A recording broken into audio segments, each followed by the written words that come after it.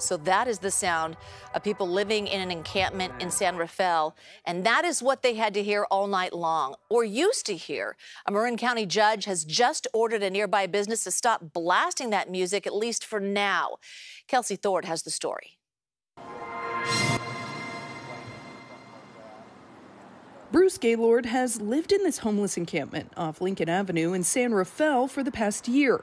He says he came here after falling on hard times. I was moving from Sun City, Arizona, up to Oregon, and I stopped at a hospital to get medication, and my truck was stolen out of the hospital parking lot. Bruce says for the longest time things were fine at the encampment. He had an area to himself, and it was nice. But then one night, about 2 months ago, he says the nearby tire shop, East Bay Tire Company, started blasting loud music. Played it for 12 hours a day, 36 hours, a day and a half, at 6 p.m. till 6 a.m. The music was so loud, Bruce says he didn't sleep for days. Became manic to some extent. They ended up putting me in the hospital on a 5250 and holding me and getting me back on my meds and stuff like that.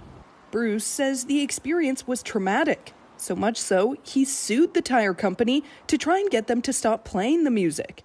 With the help of a homeless advocate and civil rights attorney, this week a judge sided with Bruce, issuing a preliminary injunction barring the tire shop from playing the loud music. It was obvious. The defendants never denied playing the music, that they put this speaker up on a pole and did this specifically to harass and harm individuals living in this encampment. We reached out to the tire shop for comment, but did not get a reply. The encampment Bruce is living in is already a part of another lawsuit fighting against a city ordinance banning camping on public property. An injunction was issued in that case, allowing Bruce and all others at the encampment to stay there while that suit goes through the courts. Even with all this going on, Bruce says he's just trying to live his life and get back on his feet.